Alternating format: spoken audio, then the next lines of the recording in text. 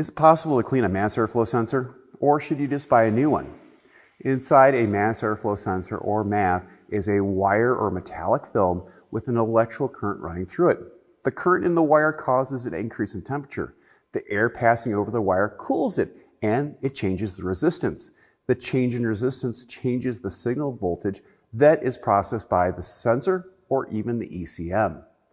A mass airflow sensor can be placed behind the air filter, but it doesn't mean that it's not going to come in contact with oil, dirt, or even small particles of the filter media.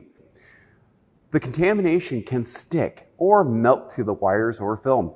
Debris can even block the passages inside some of the sensors. The contaminants change how the sensor reads air entering the engine.